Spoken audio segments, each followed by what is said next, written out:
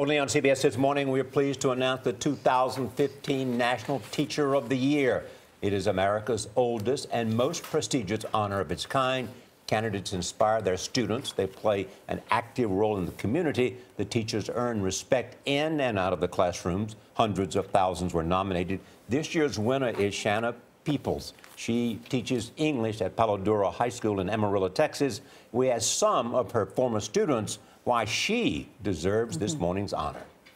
She sees past any front that a student may put on, helps them discover their dreams and their goals, and then pushes them to help them achieve them. Miss People's faith in me to achieve great things and to do great things and be great has never faltered, and even now she's still advocating for me, even though I'm a junior at Harvard, well out of her class. Shanna, welcome. Thank you. What does it take to make a great teacher? I think what it takes to make a great teacher is somebody who just loves what they do and who loves kids and who loves to bring out the potential in every kid. But you tried to run away beyond the from classroom, though. Yeah. But you tried to run away from it. You were a pet sitter. You were a medical assistant. Not that there's wrong with pet sitting, but you were a pet sitter, a medical assistant. You were a reporter. You did everything you said, everything you could to resist teaching. That's true. Why?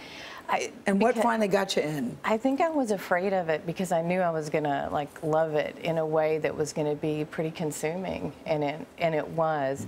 As a reporter, I covered schools, and the more I was in those classrooms, the more I wanted to stay in those classrooms. And so I thought, I just need to go ahead and get over myself and do this. What do you think is the #1 thing missing in schools or in classrooms? I think that it's easy to forget that each person in front of you, they're coming with all of these different experiences and really kind of different home lives, and it's really important to make a relationship with every kid that you have, and that's the first and best lesson I think that you can do as a teacher. And each one is different. Yes. You say that your students shape the kind of teacher that you are. What do you mean by that, Shanna? So many of my students come from traumatic backgrounds. I teach in a Title I school, which means that it's a high poverty school, and a lot of my students are refugees from countries all over the world. And so knowing what they've come from makes me understand that I don't make promises easily, or that I'm very aware of what they're coming from. So I try to honor my word. Now, one of the things that you're known for is teaching the Dr. Seuss books. Tell us about that. Well, there's a great Dr. Seuss story called The Sneetches, and unfortunately, it's always a good story because it deals with any kind of issues of trying to make somebody other. You know, how we separate people by anything, like race, class, gender, anything. And that story is one that anybody from kindergarten up through adult learners, they can really relate to. And it really gives that message in an interesting way, and like all of Dr. Seuss, it really stays with you and makes you think. What do you think of the Common Core initiative? I think, well, in Texas, we're not a Common Core state, but what I know of it is it's a set of standards that I think are really good at kind of what we want for all of our kids, which is critical thinking, high-level reading and writing, and those skills that we know, regardless of technology, kids are going to need to be able to do that. They're going to need to be able to read and write at a high level.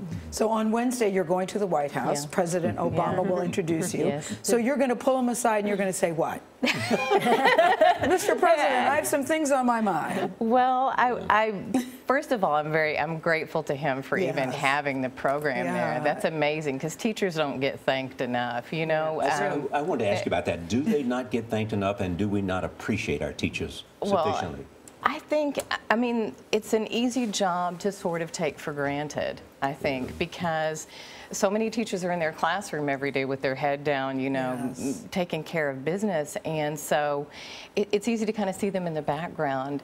But if you think, everybody has a teacher story. Andy Rooney said that. He said, most people only have 5 or 6 people, but teachers have thousands that remember them. You say it's the toughest job you'll ever love. Right. And you love it because, one sentence. You can help write the end of the story for every kid. And that's the most exciting and the most privileging thing about doing this job. It was nice to see your students talking about you Yeah. as you were introduced. Congratulations to you. Congratulations. Thank Teacher you. of the Year. Thank you. Yes. Heading to the White So House. wonderful. Thank That's you for all great. you do. Well, thank you. Thank you.